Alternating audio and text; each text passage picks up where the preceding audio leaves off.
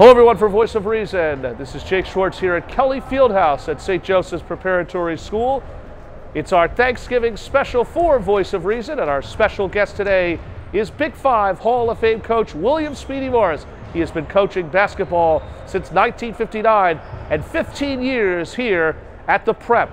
He'll stop by to talk to us today about his great success in the basketball world, along with what the future holds for the 2015-2016 St. Joe Prep Hawks. All this and more in the Thanksgiving special, Voice of Reason.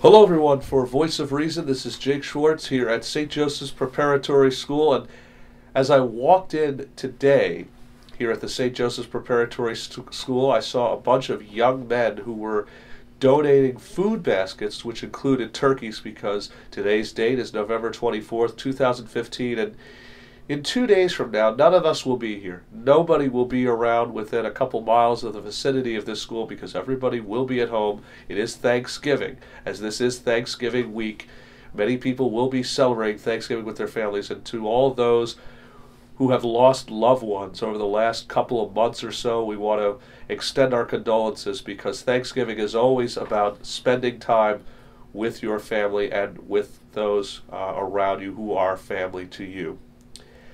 And from all of us at Voice of Reason, we do wish everybody a happy and healthy Thanksgiving. As today we have a very special guest that has joined us, and a man that I've traveled many roads with for almost 2 decades. I remember when I was about 9 years old, he was at the same camp that many of the guests that I've had here at Voice of Reason were at, and every Monday I was always so anxious because this man came to Cabrini College and spoke about the excellence of basketball.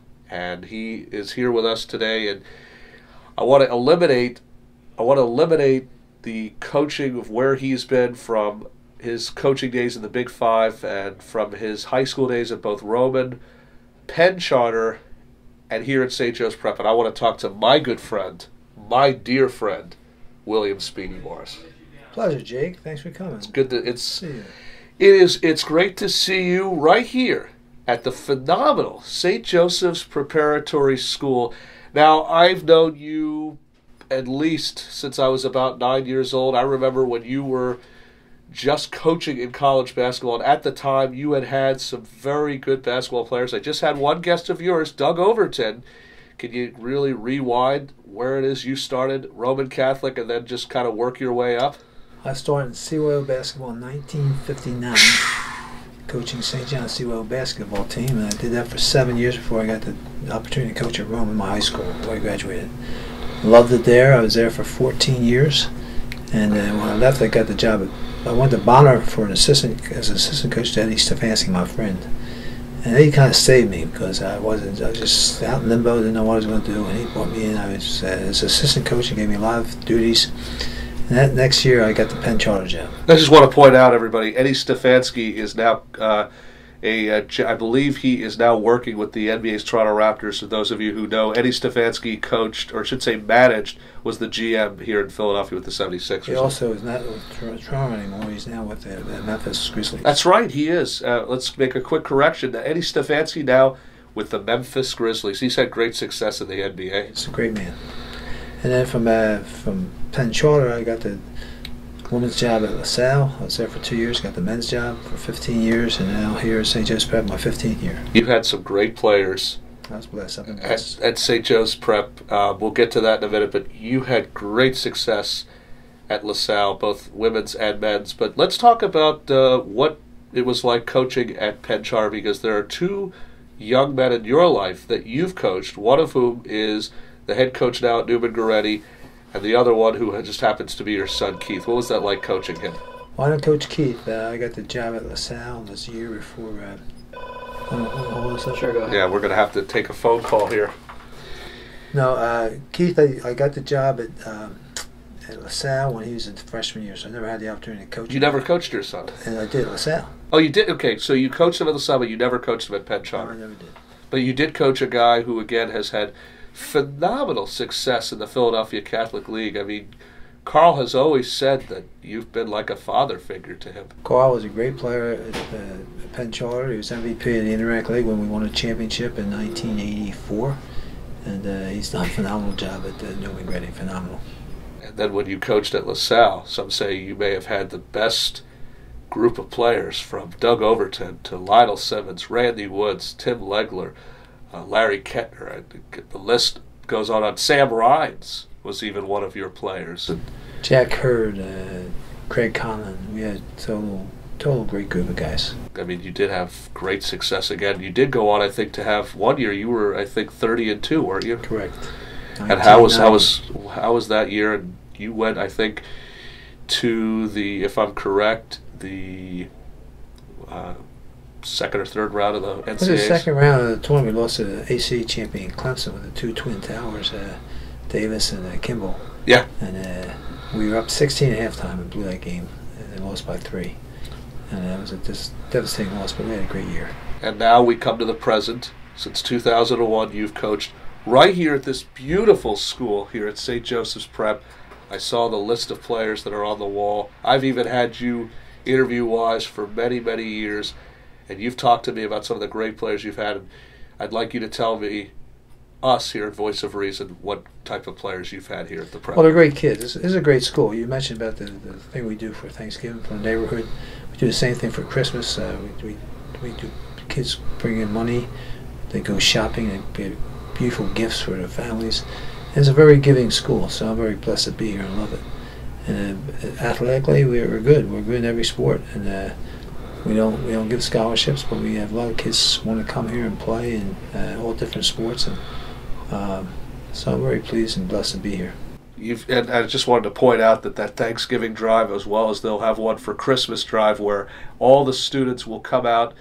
CBS is here today, and they are shooting great footage of this Thanksgiving drive where people will get gift baskets that will include a Thanksgiving turkey. So just a wonderful thing. It's a humongous basket. All the stuff in it is great. You really have great kids that are here at the school. Very well deserved for this. It's a great neighborhood. A lot of people support us in this neighborhood, so we just try to give back. And the names of players for you, the list goes on, who are also, I should point out, young men.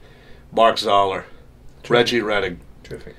John Griffin, great. His brother, who's now coaching with you. Matt Griffin, yeah. Let's not forget about the likes of Kyle Eisenman.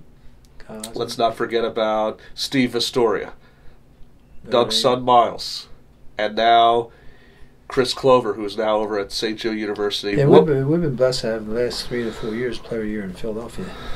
And they're good kids, they're great kids, and we're just very, very, very fortunate to be part of their lives here. Just describe, you've been coaching since 1959, and that includes the CYO basketball. What is the thing you've learned the most? And again, it's 2015. In about 4 years, you'll have officially been coaching for no more than just about 60 years. What has been the best? What's been the best part about coaching for you? The kids, I think you have an opportunity to make a difference in their lives, and hopefully we'll say that I did. In most parts, not all of them, but most of them. And it's just it makes me. I don't have any hobbies. I don't golf. You don't golf? I don't never golf. I never knew that. I always thought you were a big golf fan. No, I had a charity tournament for 40 years. I never golfed in it. We get 100 guys every year. And you get some really good celebrities. But every year you have the really good. One of the best things that I love, you're also very involved with Coaches versus Cancer. Let's talk about that because you do have that big event every year. Your good buddy, who is the Phillies PA announcer, Dan Baker. What's that like having him come here? Dan's just a phenomenal guy. He's the best publicly addressed announcer in the country. As far Better than The Voice? All sports. Better than The Voice. Oh! Just snips you out a little bit. But he's a real good guy. He called me up when I got the job and said, look, I'd like to do a game or two, and he does it every year, and it's just great to have him. Sure, he really is a nice person, and that's the most important thing. Great human being, but he's been doing this longer than just about anybody else. You can't get a better PA announcer in this city than a guy like Dan Baker. But what does Coaches versus Cancer mean to you? My dad died when I was in 8th grade of cancer of the throat, and, Yeah. so it means a lot. And I just cannot not emphasize enough the great job Phil Martelli and Fran Duffy do for that. All the Super Six coaches are involved in it, but no one does more than those two guys. And I don't care what it is. You ask them to come and speak for Coaches versus Cancer, they'll do it. They've raised millions and millions of dollars. And Philadelphia might be the #1 city in the state now, in the country, raising money for Coaches versus Cancer. And it's because of Phil and Fran. They're really committed to it. So we've raised about $8,000 for our games here since I've been here. One game a year. Well, we're here again at St. Joseph's Preparatory School here in Philadelphia, Pennsylvania, and we're here with Speedy Morris, the head basketball coach, a man who has been coaching basketball since 1959 when he started coaching CYO basketball. This season, Speedy, all roads have to lead towards both your alma mater, Roman Catholic and Numa Goretti. What is this team looking like this year? Losing a big player in Chris Clover. What are we looking forward to seeing? We lost again a lot of guys. We only have 9 points returning from last year. We last year were a great. We had one kid back, Chris Clover. He just was a great leader, and we had all JV guys, and we won 18 games, 18-5. So it was a great year. This year's got to be the same. Only we don't have a Chris Clover to build around, so we'll have to see what happens. Speedy Morris, the head coach here at St. Joe's Prep, joining us today. And Speedy, it's a pleasure as always to see you, and we want to thank you again for stopping by. A man who, good luck with your. Thank you. And you know what? I knew that when I came here today, or I knew that when I started this podcast, I had to include a man who I've had many roads with for the last 2 decades. That's Speedy Morris, the head coach of St. Joe's Prep here in Philadelphia, Pennsylvania. And from all of us here at Voice of Reason, we'd like to wish everybody a happy and healthy Thanksgiving, and we'll see you at the basketball games.